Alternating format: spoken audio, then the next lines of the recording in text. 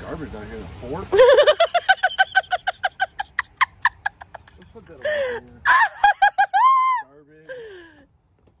Alright, Josh Rucker, and welcome to today's vlog. Have you guys ever wondered how someone like myself who's paralyzed can't use their legs drives? Well, today I'm going to show you. So there's two different kind of connections. These are called permanents.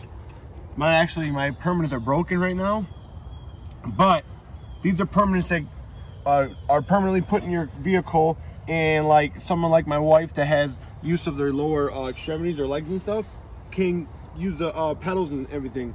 But mine broke, so now the other system that I have are called portable controls. These are the TNT portables. What these do, they just go over the pedal, and then you can use these and you tighten them down to your however tight you want them. They ain't going nowhere. Same thing with the gas. And then you just sit like this with the controls between your legs, little floppy legs. And then as I drive, because I'm certified I can use a suicide knob, I push down like I'm punching for the brake. I use my thumb for the gas. Again, they have different kind of portables. I really like these TNT portables because of the way they go over the pedals and they kind of tighten down really good. Like I said, I feel it really secure. So luckily when my permanent controls broke, I already had a set of portables so I could drive my wife's car or something. You can't drive a stick with a portable hand controller just because it's too hard to control the third you know, arm that's going to be here. All right, let's move on to my ride lawnmower and show you how I use that. Whoa, whoa, whoa, whoa.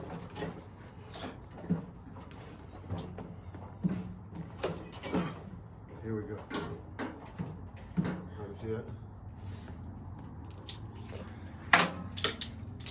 All right, so this is another set that I bought. It would actually flip over like this. This would go in the gas, go in here. This again, you punch it for the brake, use your thumb for the gas. I took this off and I just bolted this onto where my wife's foot would go to push this down to activate, you know, the reverse, forward, all that. And I just punch it like that to use everything to make it go, get in position. A little tight on here, but hey, it works. And like push it down like that to start it. Just, you know, use my force to push it down.